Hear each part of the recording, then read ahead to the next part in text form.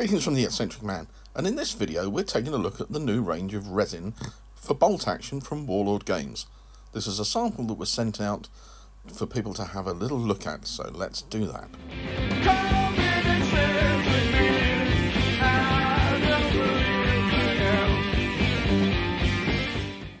The Eccentric Man YouTube channel is kindly sponsored by Lost Ark Games in Stevenage. Check them out online and in store, and come down and play a game with us on Wednesday evenings.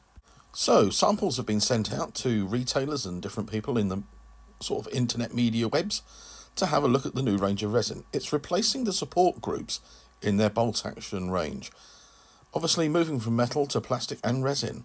So let's have a look a little bit more in detail and see what you can do. Warlord Games have said that you can cut it, you can convert with it, do conversions, it sticks things onto it, change heads and etc.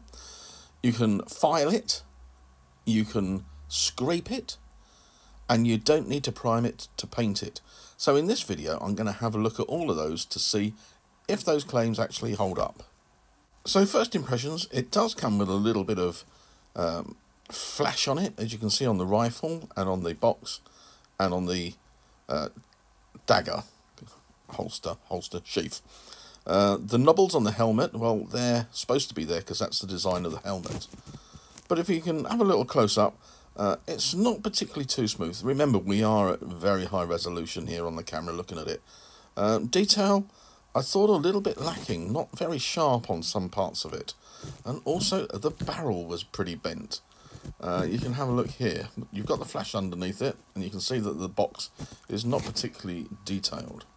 So first up, things that I looked at was, can you file it? Well, I used a lady's nail file, and that was a bit rough, so I changed to a metal file, and it did smooth it down a bit. Scraped off the knobbles with my trusty scraper, and that made it a little bit neater. So, yeah, you can scrape it, you can definitely file it, but you've got to use a fine file. Cut the foot off, so I was going to try gluing it back on. However, I lost it, so I had to get some extra feet. So I went to a spare British 8th Army sprue and cut myself off a couple of feet. You can see the difference here in the finish of the resin to the plastic. Your plastic is much smoother finish. Yeah, you get the flash lines and the mould lines, as you can see in this picture, but it is much smoother. So, got my glue out, super glue, glued on the feet. Had to do both in the end because the British boots are bigger than the Italian boots. So that was done. Had a go at the barrel. 3 attempts in hot water to straighten it out. And this is probably the best I could get. Why? I think there's a problem with the sculpt, with how it goes over the edge of the box. It just didn't bend up to a straight position. You're going to get that with some of the metals, but it was annoying. Does it notice? Well, it does when you're looking for it. So, cleaned it all up, and it wasn't too bad. So then I painted it without primer. I used Vallejo acrylics for the base coats, and then I put a wash of soft tone from Army Painter over it. It was looking okay, but then I noticed some little bobbles on the helmet. And I thought, oh, let's have a look at those. So I gently rubbed my thumb across it, and it started to peel and roll back the paint off of the helmet. Not a good sign. Not a good sign. So, then I put on some Vallejo air primer, put that across, and let that dry before I painted it up again. I didn't do the body, but you can see there looks to have been a chemical reaction, and there is blistering on the paintwork. You can see it all rising up. It was smooth, but then it started to blister. So I don't know why that is. Should I have washed the resin? They didn't say anything about washing the resin figure.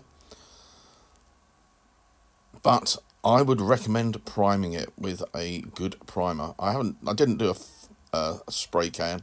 I just used the Paint On Vallejo air primer. So yeah, the final product, excuse the dry brushing on the legs for the ground, but you can see bits and pieces of where the paint is flaking off from without the primer. You can still see the bend in the rifle, so it's a little bit of a problem.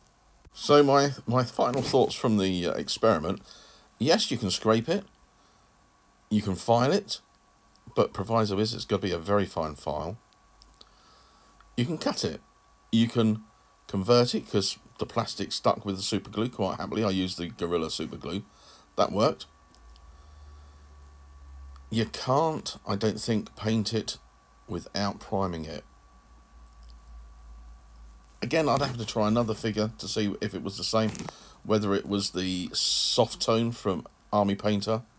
So did that affect it? Should it have affected it? I don't know. The next one I would probably try and use Agrax Earthshade from Citadel, see if that was any different. But I only got the one sample to try. I would like to have a look at the whole book, the whole pack of a support group.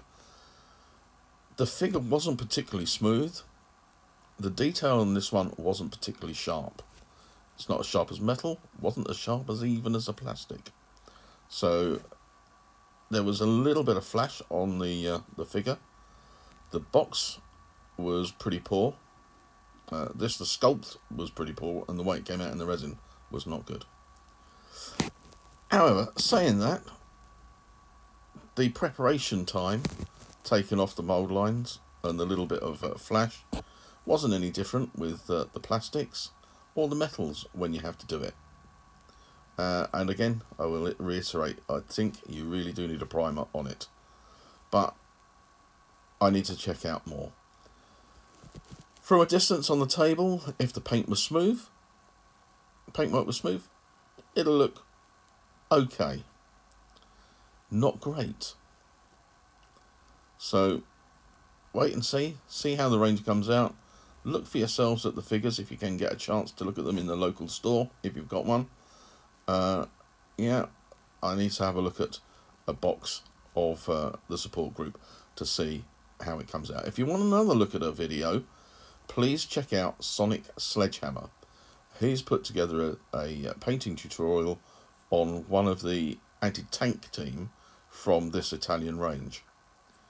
He used a primer, so have a little look at his video. A different result. I hope you enjoyed it. I hope you found it useful.